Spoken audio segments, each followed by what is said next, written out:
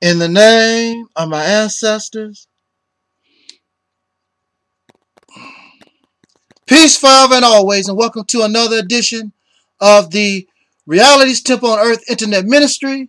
Of course, I am the gatekeeper or the host of this particular program, known here on the internet as the mighty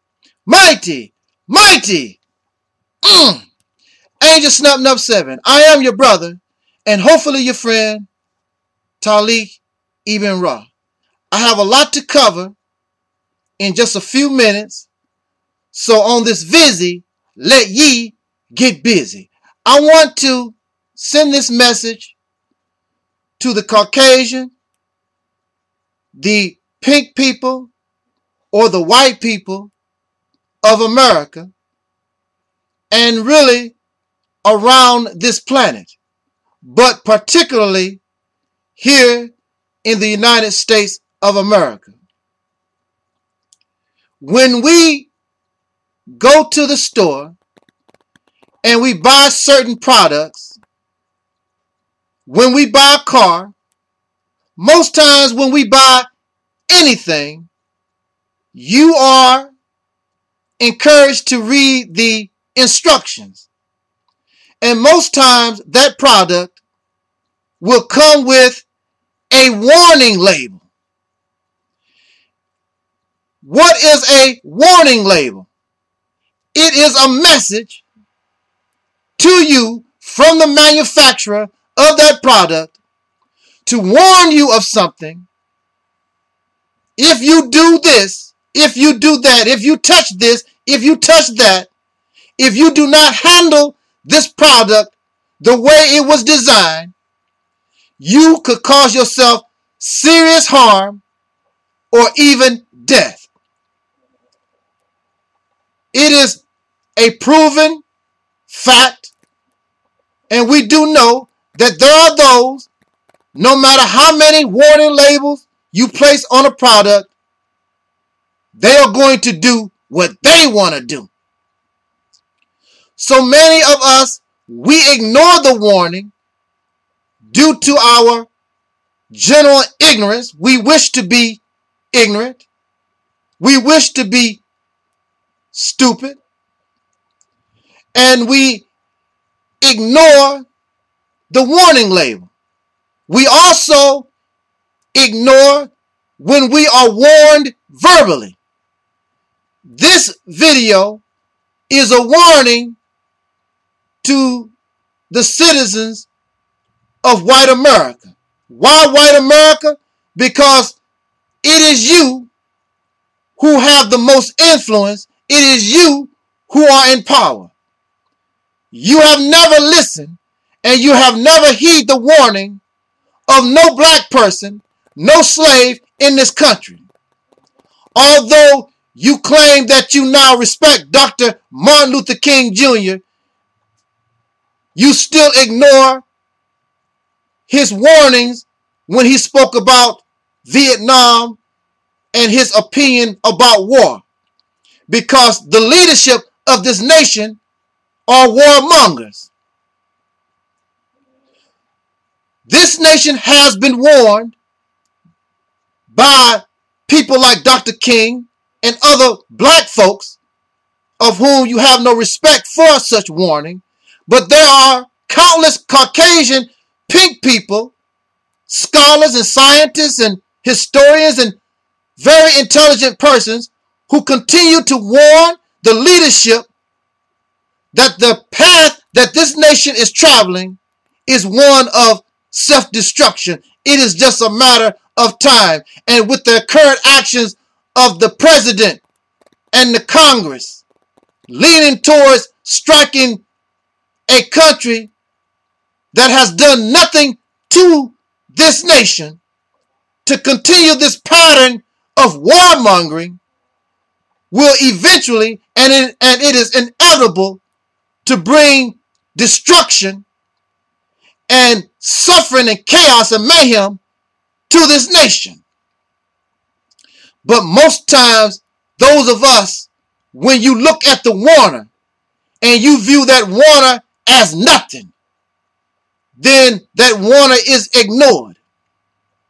So you can ignore what I have to say. It is expected, because for the whole 200 some years that this nation has been in existence, they've ignored warning. And now this is the accumulation. And you will now begin to see once and for all the consequences of ignoring the warning labels, whether that label is written or verbal.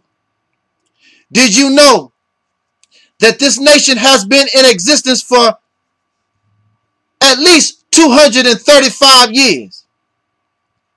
And within that 235 years, 209 years, this nation, you claim it is the land of peace. You claim that it is the land of freedom. But 209 of those years have been at war.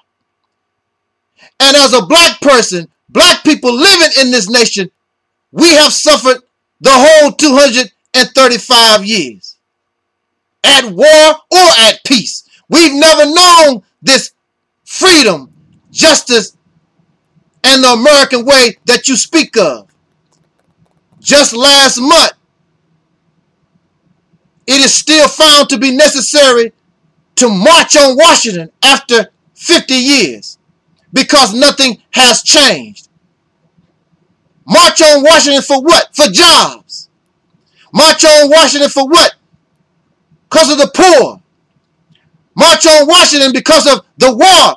The same circumstances, nothing has changed. So we warn America today, not for my sake, for your sake. But I understand that whatever happens to you because I live among you, I will also suffer consequence. So I have no choice but tell you. It's just like if you are riding in the car with somebody and they doing something stupid. You don't control the car, but you try to warn the driver because you know if that driver wrecks that car, has an accident, you will get hurt also. So all of us with any type of sense, and we can see what is going on with the driver, we offer warning.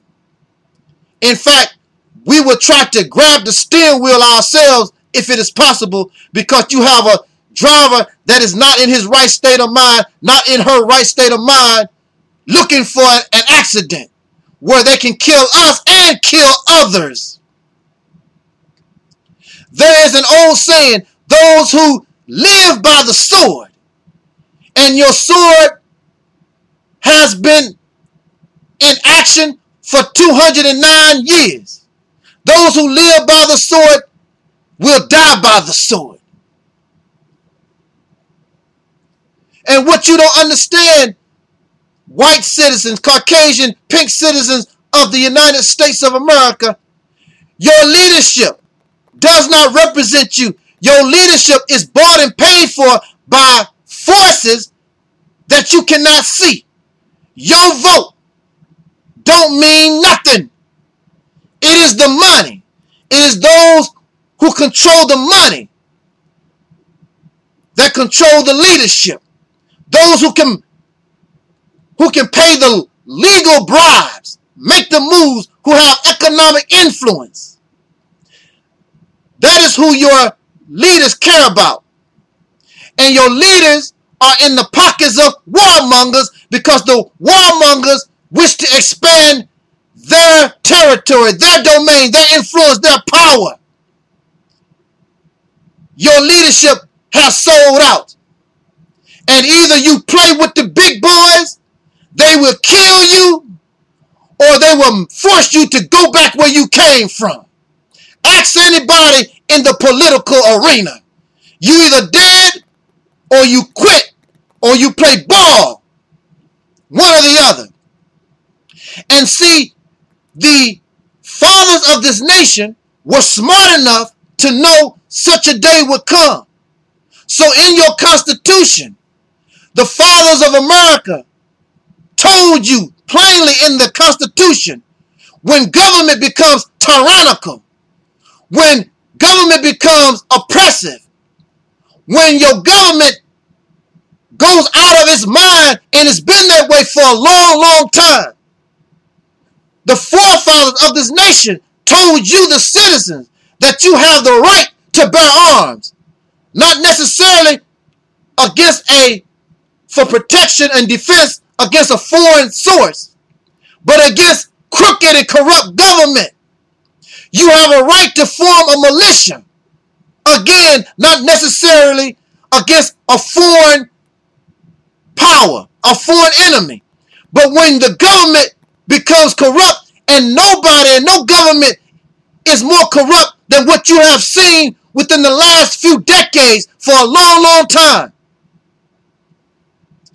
And that is the answer to your problem, is to kick all these suckers out of your government. Obama, McCain, all these idiots, sit them down and start all over again. It's time for a military coup. Whether you can get cooperation from the military that is under control by your corrupt president and Congress and Senate or whatever, and judicial system, then you must form your militia, bear your arms, and take on this government.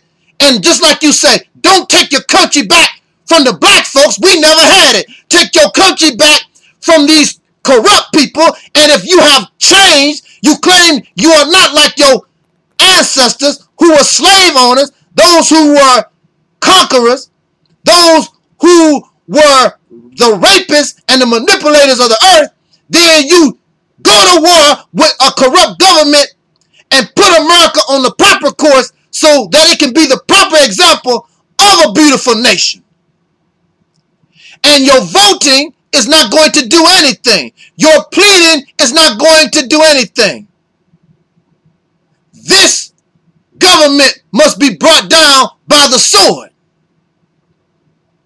And you suffer and you don't even know why.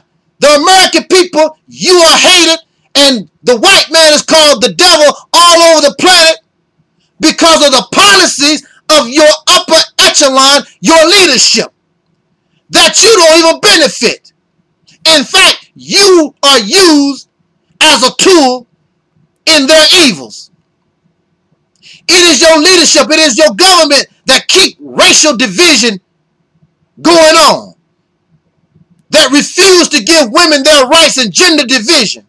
It is the government, your leadership, that keeps our children, your children in America, illiterates, that are happy to keep you drunk,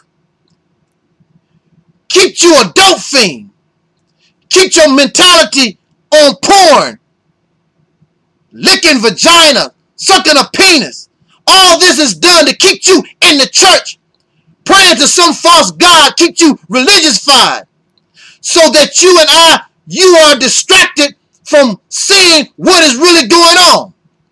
Because what is really going on is not in the best interest of a nation that should be America the beautiful, but now it is America the ugly because of its policies. And you, Caucasian pink people of this country, you are hated, and death is wished upon you.